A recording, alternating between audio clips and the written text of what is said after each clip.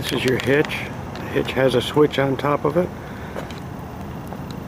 that makes it go up and down. And it has a light that comes on or off.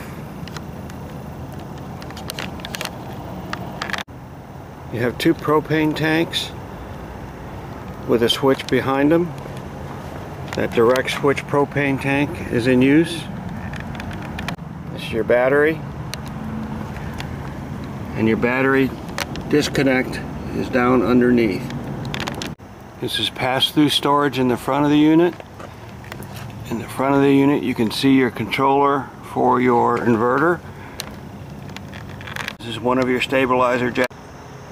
This is the city water connection and your electrical connection, where your cord wraps up and winds in. Underneath you see your gray tank and your black tank valves. Always make sure you dump your black tank first and then rinse out with your gray tank. Your rear storage, this is your rear storage unit. You can see where it has both sides. This is your cable TV input.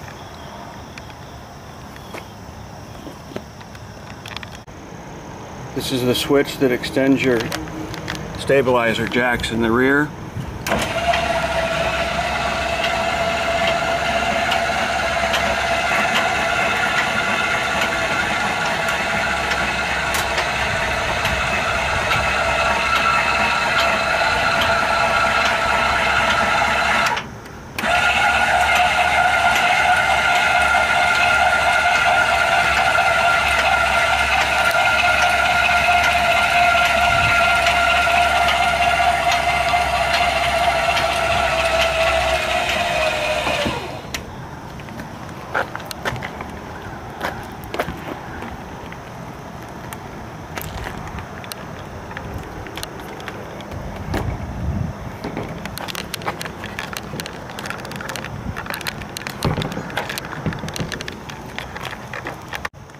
Again, more storage.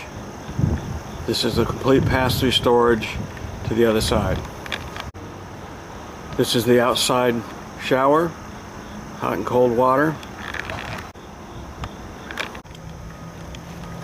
Underneath by the passenger side tires are your low point drains for hot and cold water run lines.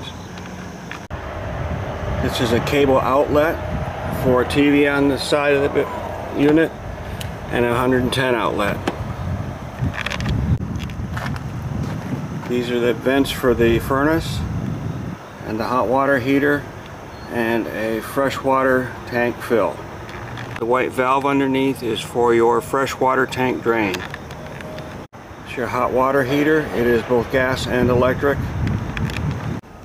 This is the switch for the front stabilizer jacks. And this is your RV starter kit. And you can see the placement for the converter if you get one. These are the steps that go in and out of it. They are adjustable depending on the level of the ground.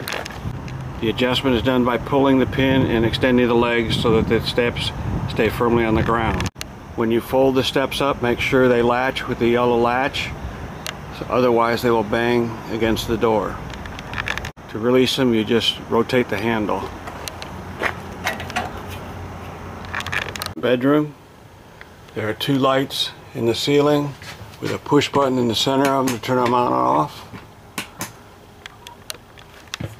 You have two cabinets, one on each side, and a small nightstand.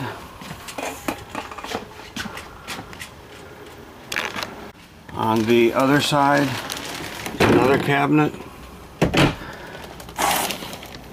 with access to the underneath storage. There's storage underneath the bed, and what you see in there is the crank in case you need to manually raise and lower the jack along with the vacuum hose.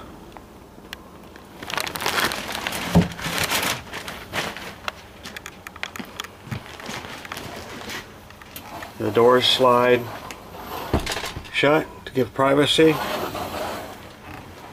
Make sure when the doors are in the travel mode that you snap the snap to hold them in place.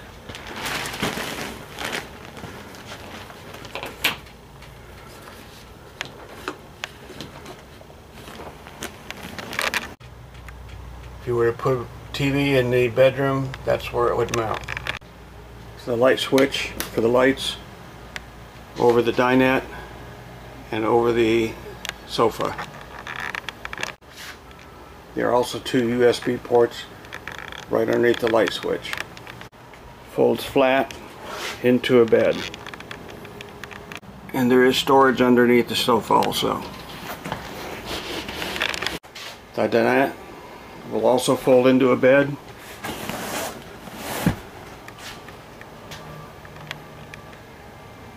The table comes up, slides in, you set down, and it becomes a bed when you fold the cushions out. This is your CO2 propane gas monitor. This is your thermostat. The thermostat has auto,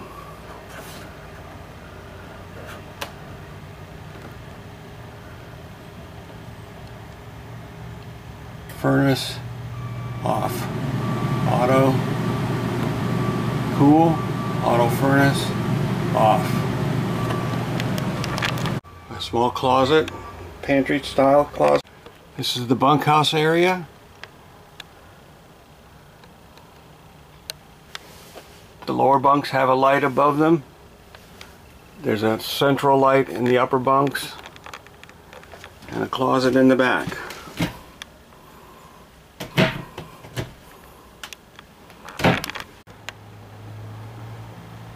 This is the bathroom, the tub, and a shower head, a vent, mirror, storage underneath and to the side. You have a refrigerator, 12 volt, the refrigerator and a freezer.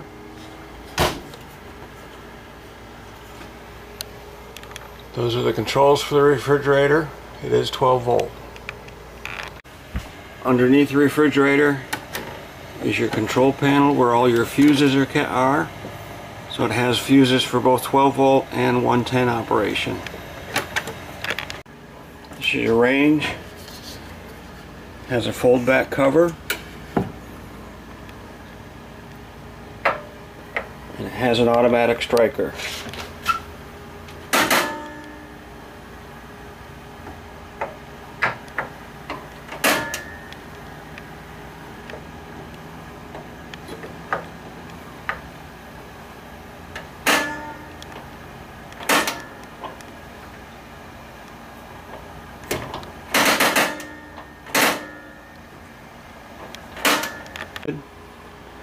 An overhead light and the fan,